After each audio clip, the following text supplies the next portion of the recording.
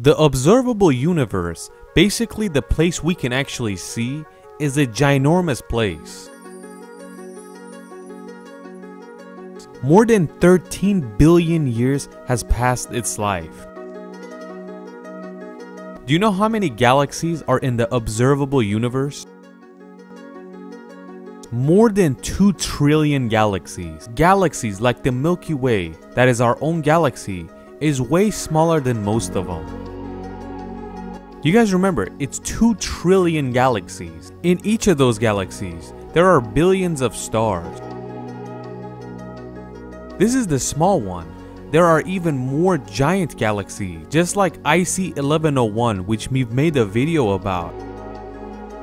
In that galaxy, there are trillions of stars.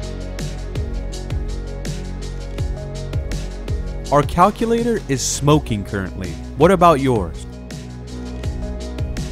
If you don't want our head to explode, let's go inside our own little galaxy, the Milky Way. Just like we said, compared to other galaxies, this is nothing.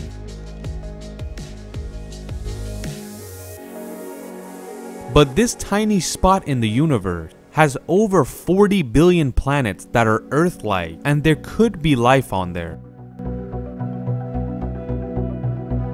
This is the Milky Way that we can see from Earth. It looks giant, doesn't it? But that's for us. In the universe, it's nothing. What we're trying to say is that this giant to us galaxy with all these planets, it's hard to believe that we won't find life in this little galaxy. When we're talking about a place this big, is there a way that there's nothing left?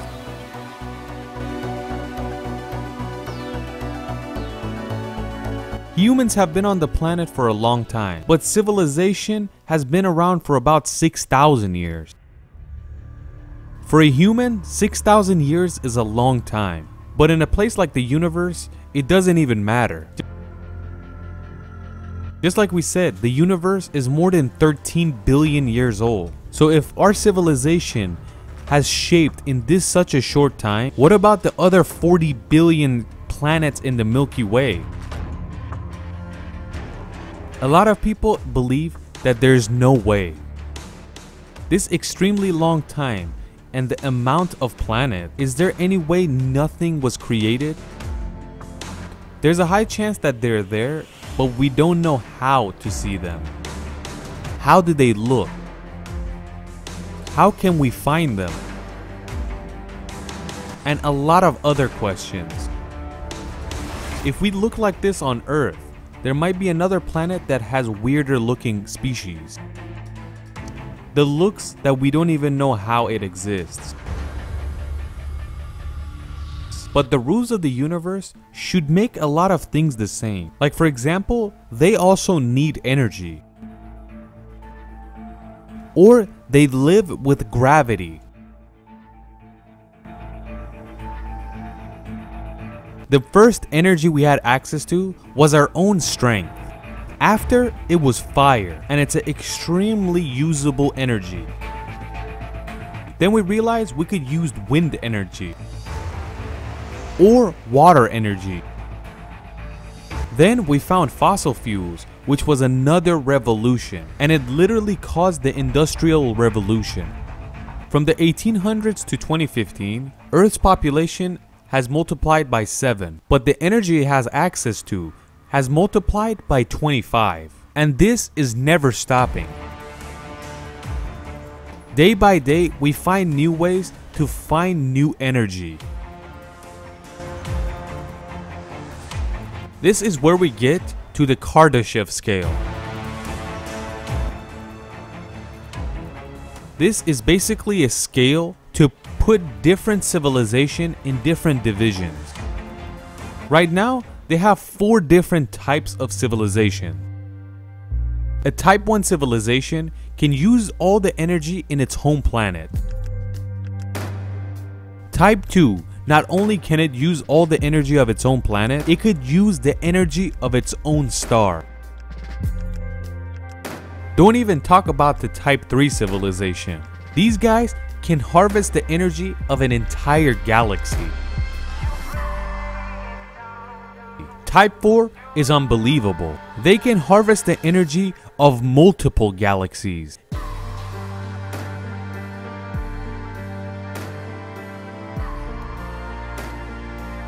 If you want to compare the different types, it's like comparing an ant with a human. Just keep going up and up with a difference this big. But the main question is, how can we find these civilizations? We can't find them with radio signals because they've only gotten 200 light years away. And after that, we don't have any radio signals in space. You guys know 200 light years is nothing, but that's in the scale of the universe.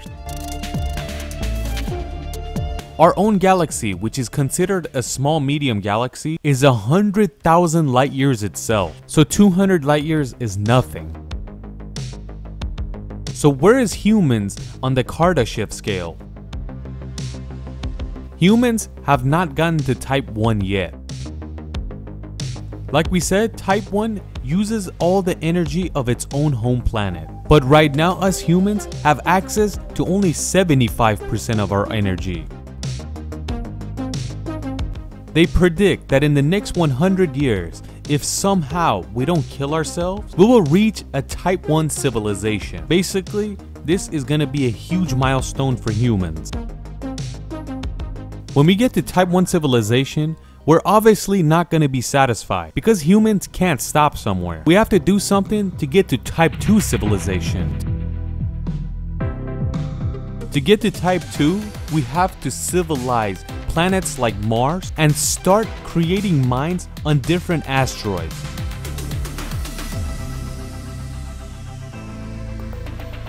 If you've seen our video on Untent Inc. about the first trillionaire, we explain how humans will be harvesting stuff from asteroids. Even if we do all of this, there's no guarantee we'll get to type 2 civilization. To get to type 2, we have to do the most important thing. We have to harvest the entire energy of the sun. Without doing this, we're not gonna pass the type 2 civilization. So how can we harvest the entire energy of the sun? Harvesting the energy of a star is not that easy. There's a theory called the Dyson Sphere, and it's just an idea.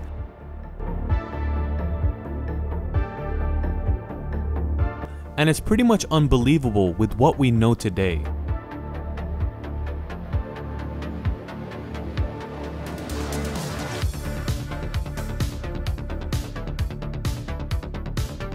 Let's imagine we do all of this and we reach the type 2 civilization. Even reaching type 2 is a dream for us. But we're gonna imagine we reach the type 2 civilization and we're trying to reach type 3. What do we have to do? We really don't know. Because to do that, we have to have every star in the galaxy in our hand and collect the energy from all of them. In that case, we could be a type 3 civilization. This is all talk. How can we even go up the scale? We're still stuck in the first one. Not only can we harvest the energy of our sun, we're trying to harvest all of the stars in the Milky Way. The next star to us is 4 light years away. Can we go there? Not yet. Our knowledge hasn't reached number 1 yet, but there's a lot of things that could help us get to the next type and help us reach the type 1 civilization faster.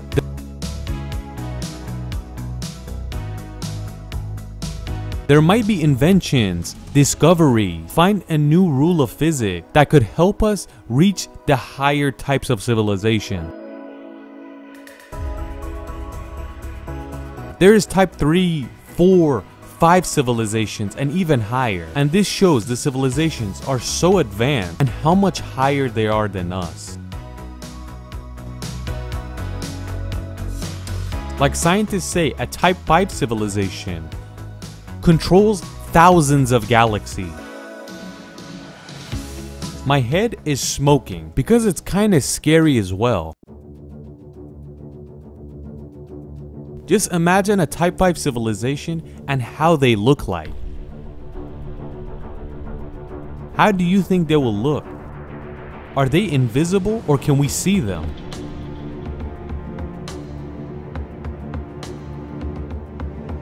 But what we know is that these civilizations are not in the Milky Way, because if they were here, we would probably see them.